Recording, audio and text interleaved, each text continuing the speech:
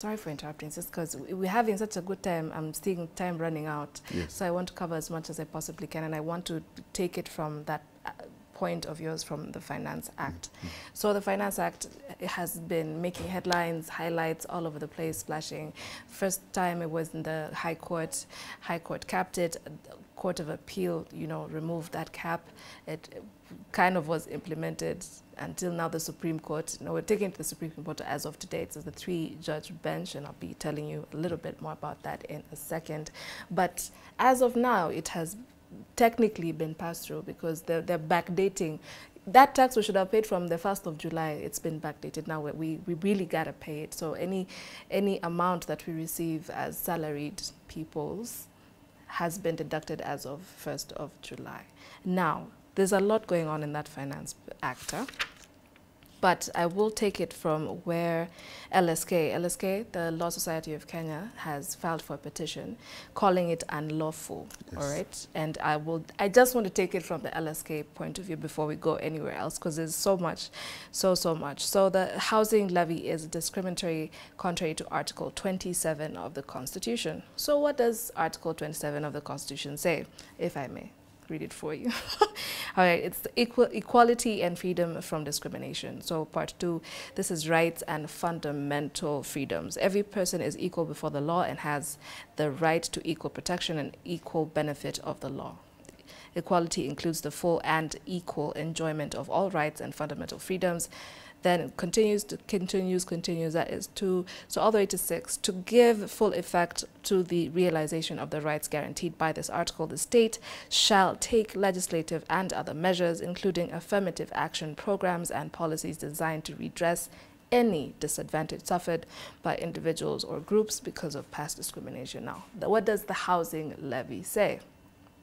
The levy is payable by the employer and employee at a rate of 1.5% of the employer's gross monthly salary by the employee and 1.5% of the employee's gross salary by the employer, as outlined in the Finance Act 2023. So together it's 3%. That's why generally it's 3%, but it's 1.5 of employer, 1.5 of employee.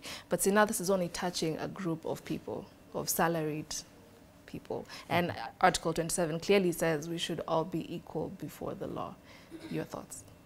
Okay, thank you. We always say that a legislation or an act of parliament is constitutional until it's rendered invalid. That's why we are waiting for the hearing from the 3-judge bench on the legality of the Finance Act 2023. All in all, my thoughts are, I've always been consistent that the Finance Act is not timely. Every person who is salaried, by the virtue that you are salaried, does not mean that you are fully capacitated, or rather you are fully able. And that does not mean that the government has the right to assume or rather to extrapolate taxes from everyone. If you look at, I always like giving an example of a teacher. A teacher who, maybe you have 4 children, and your salary runs from between 30,000 or maybe 20 to 30,000. You've taken loans, you have a house help, you need to cater for your transport, and you need to pay for your children's fees. Then the government comes in and tells you that we are going to tax you for a housing levy. You are not interested in that house, yet you are being forced, you are being compelled to to give that 1.5% of your salary as tax, as a housing tax. Sometimes we run out of logic, and this is why we need to encourage the government, those people who are, kuna watu wanasemanga president si mbaya, ni wale watu wanamzunguka. Those people who are advising him, they are not listening to the people on the ground, and that's what Wama Connections here said, that these are the people on the ground. They listen to the people. It does not mean that if I'm a teacher, if I'm being salaried, then I'm fully able. I'm also facing my own demons, financial demons. And I think that's what the government should try and listen to. we look forward to, you know, a very fierce battle from the litigants and from the judges, because there are very strong grounds that suppose, or rather that purport, that the implementation of the Finance Act 2023 is an infringement of constitutional rights as provided under the law, and you've read for us Article 27. This provision of the law talks about everyone should have equal benefits from the law. So salaried people should be treated as equals to those ones who are not salaried. A person who is earning a million shillings cannot claim to be taxed the same amount from a person who is earning 30,000 shillings. So we need to invite some logic within the government structure. And employ wisdom. Yeah, and we need to employ wisdom, because let me not say that the government is acting basing on lack of it, but at least we need to get a clear information before we implement such kind of important decisions. But according to me, until the act is rendered unconstitutional, it will be implemented on Kenyans. Is already being implemented. It's already being implemented. So we are already feeling the pinch. And you know, the voice of, we always say that the voice of the people is the voice of God. If the majority are feeling the pinch of this, then we need to listen to them. Because they are the people who are contributing towards the progress and development of this country. Yep. And of course, our favorite body, the Kenya Revenue Authority, has been allocated to be the collecting agent. And nowadays, they are very active on social media. Very, very. They even come up with memes. Yeah. Hey, Kiare. But skona nisikia, please, kindly. Miss Namabad Nawewe, kindly. So the 3-judge bench comprises of Lawrence Mugambi, David Majanja, and Christine Meori, if I'm correct. And these are appointed by Chief Justice Martha Koome. So this is going to be happening from today. Maybe I'll give you a few minutes to just give me your thoughts on that. Okay. What I want to say, I want to support what Mr. Kenya have said, that at least we have an independent judiciary, and the judiciary that respects the Constitution of Kenya. And also the public interest. I hope today, because they are going to for a hearing, I hope the judiciary will speak how the Constitution say. Because the judges, they speak about the laws and the Constitution of Kenya. We politicians, we speak about the people. But the judges speak about the Constitution and also the rights of the people within the Constitution, whether they are violated or infringed by the government of the day. So this is the time that the judiciary should come out clearly to defend our motherland, to defend our people. Because even civil servants, most of them, will be affected. Because some of them, they have loans they are paying. Some of them, they have their dependents. So, and so many charges. So when that finance bill is still in force, everyone will be affected. Because even employer, and that's why the other day I had a president for our neighbor country, Madam Suluhu said, since the finance bill in Kenya started that controversy, has caused the investors to run away from this country, to go to her country to invest there. And they are well welcomed because of the challenge that we are having as a nation, that overtaxing our people. Because even the investor cannot be able to sustain the employee to pay the taxes, yet they used to pay NHIF, also, and other expenses. But now, as he said, the president might be, it's not bad, but the people around him, they are misadvising him to take the wrong direction, because as a president, you have to see, to protect your country, to protect your citizen, but not to victimize them. And you should listen to them because they are the majority, they are the taxpayers. These are the people that have voted for him to become the president. He should be, what he does should be for the best interest of the people of Kenya, but not about what those people who are hardliners, for instance, right now they have a talk, the opposition and Kenya Kwanza. But on his side, there are people who are hardliners regarding the talks, which I want to congratulate them because they have accepted to talk for the best interest of the country from both sides, the opposition, Azimio, and Kenya Kwanza. Although they have not agreed, but they are giving the conditions, but not handshake, no, not power sharing, no nusumukate. But they have accepted. They want to talk for the best interest of because we don't want to lose Kenyans through demonstration. We want them to address the high cost of living. We want them to see this nation going to the right direction.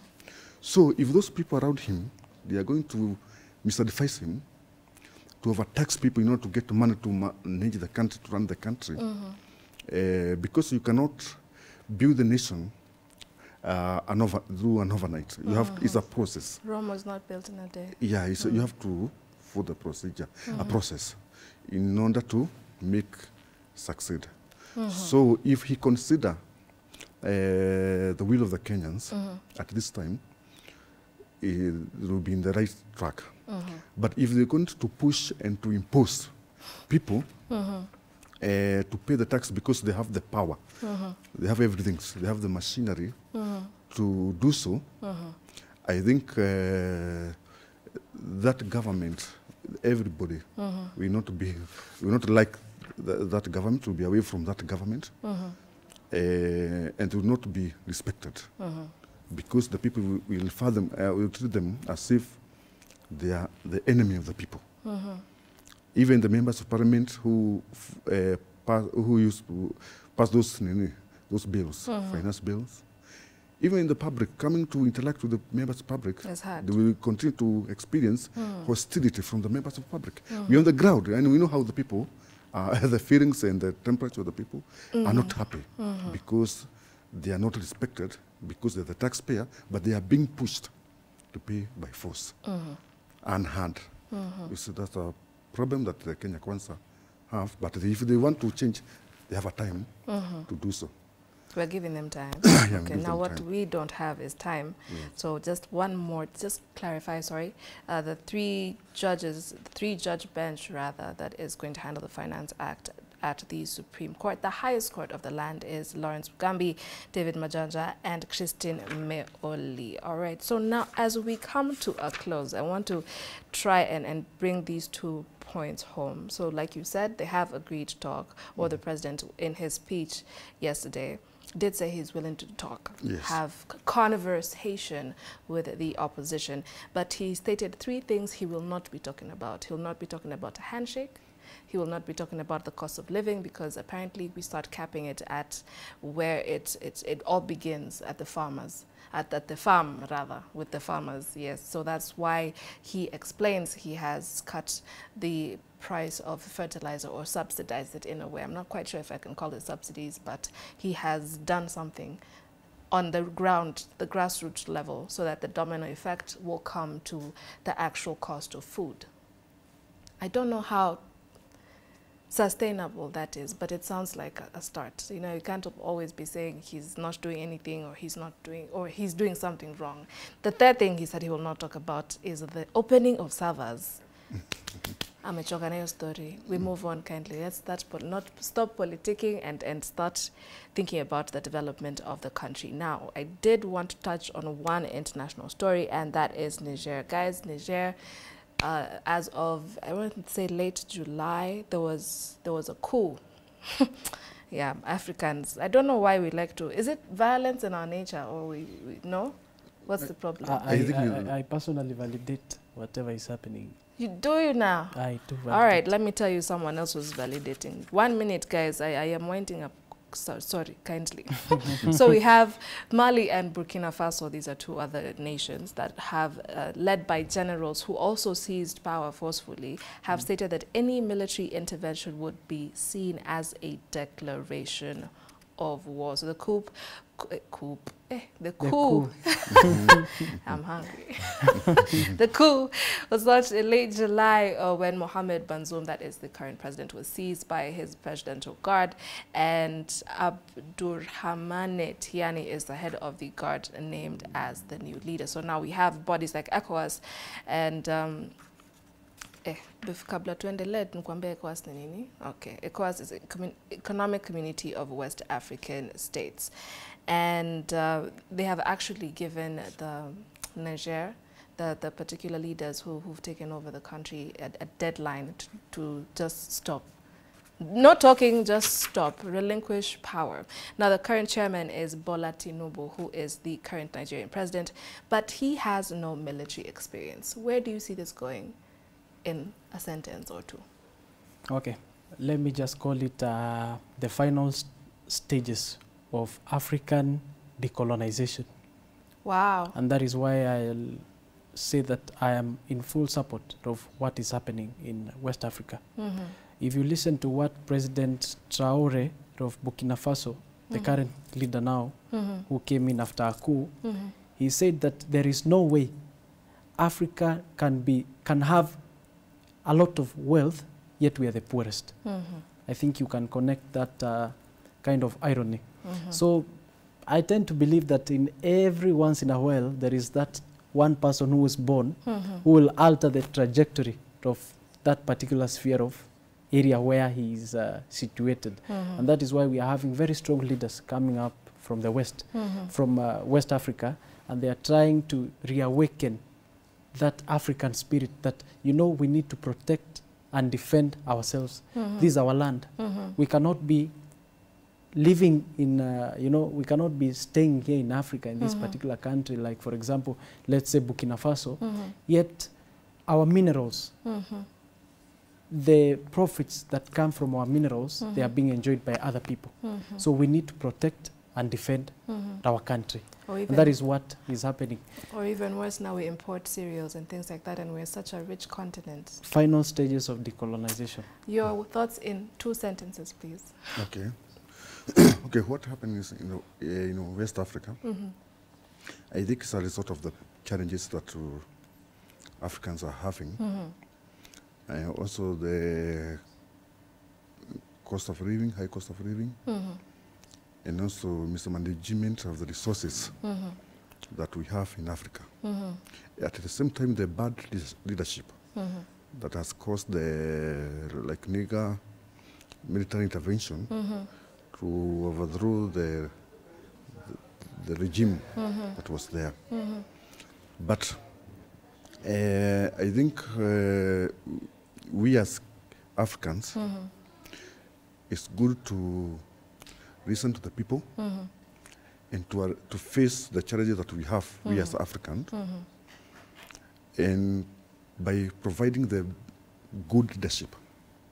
The leadership that is good is providing solutions for our people. Because what we had, it seems that there's a problem in that country. The problem that the government has failed to manage, the problem that has continued to excel, and yet people are suffering, maybe people are dying, but like the way we experienced the Mandamano, that the protesters and the police are killing the demonstrators. You know, such a crisis can cause a lot of problems because the nation is divided. All right, thank you. I might have to stop you right there. I am being told we do not have any more time, but I have really enjoyed this conversation. I really think we should have just our own shows, isn't it? Yes. Like just when like just after or before, I don't know, we just organize, because yeah, I like to hear the voices of the youth and the people on the ground. Thank you once again, gentlemen, for making time for us. Thank you for giving us your thoughts. Thank you for staying on. And if you ever want to contribute to the conversation, you know what to do. At Y254 on Facebook, Y254 channel on X, Y254_channel on the gram, and those other wonderful platforms. Hashtag of the day is Y in the morning. My name is Valentine. Please stay tuned. We're not done with you yet.